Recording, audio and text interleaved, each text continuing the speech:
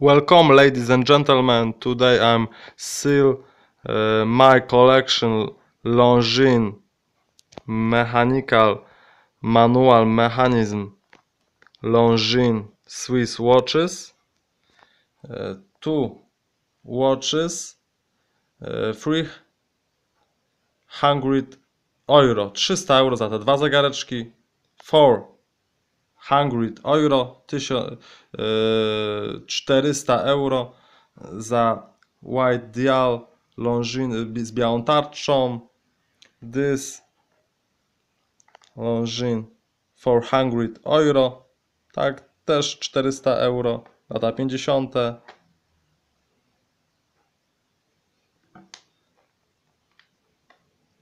This Longines 650 euro, 650 euro. A dlaczego? Chyba widać.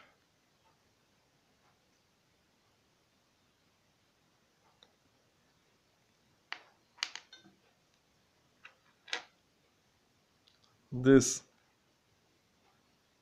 Longines 500 euro, 500 euro. This limited edition all the world series model Conquest, 1600 euro, 1600 euro.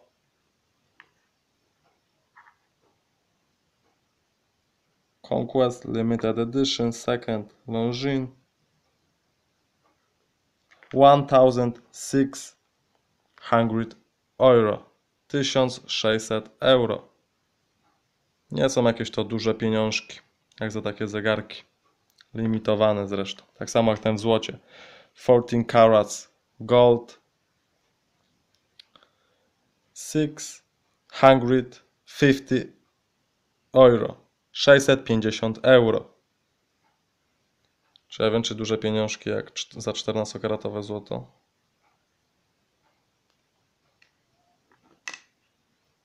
€600, 600 euro za Longines with Blue Dial Admiral model.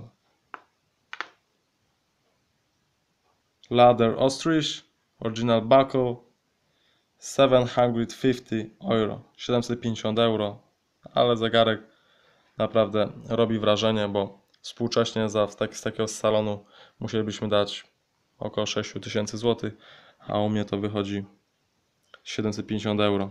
Tak więc jest to różnica razy 4, nawet liczmy, to jest 3000, tak więc połowa mniej. And Olympic Games Monachium 1972, 1972 years, leather crocodile, original, 550 euro. This is my collection, only Longines. Beautiful, wonderful watches. Bardzo ładne zegareczki. Everyone review watchmaker at 3 years. Co 3 lata do przeglądu review do przeglądów. Bardzo rzadkie, very rare models.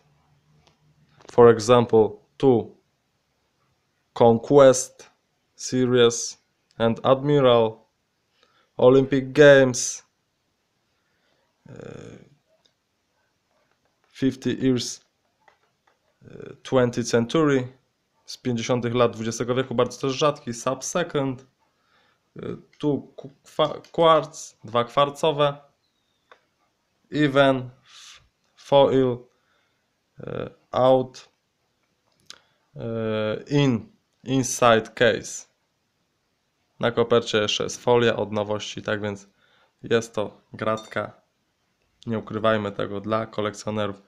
I nawet mam, jak widać, display Longines 50 years 20th century z lat 50.